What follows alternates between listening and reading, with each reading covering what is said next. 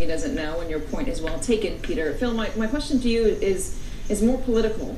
The president ran on stoking divisions. It was successful for him. It worked. Does he really want to stop the divisions? I mean, the disinformation campaign that the Russians used in 2016 helped him. It would stand to reason that it would help him again.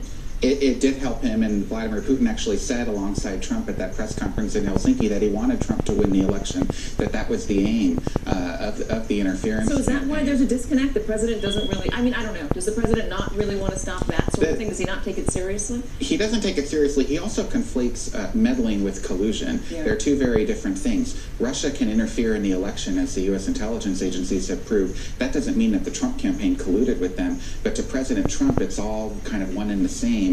And this is what White House advisors say. They can't get through to him that these are two different topics and that it's okay to condemn Russian interference in the election and still have a valid election win. He views any sort of acknowledgement of Russian meddling to discredit his election win, to make him an illegitimate president, and that's why he takes it so personally. Can it be an effective strategy to push back against this, Ken Dililian, by the intelligence community to deploy whatever they have at their disposal to stop the Russians from getting, or anyone else from getting into our election systems, our voting machines, to have Facebook coming out and monitoring their site? Is that enough if the President of the United States is not leading the charge? Does it really matter what he's saying on this?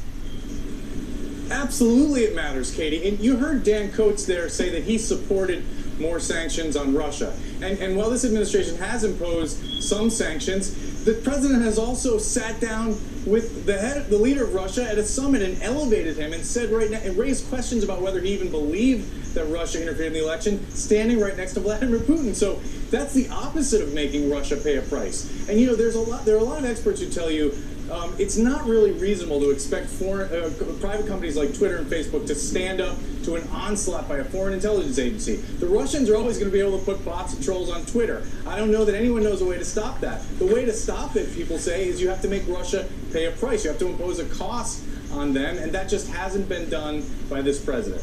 Let's listen to Marco Rubio.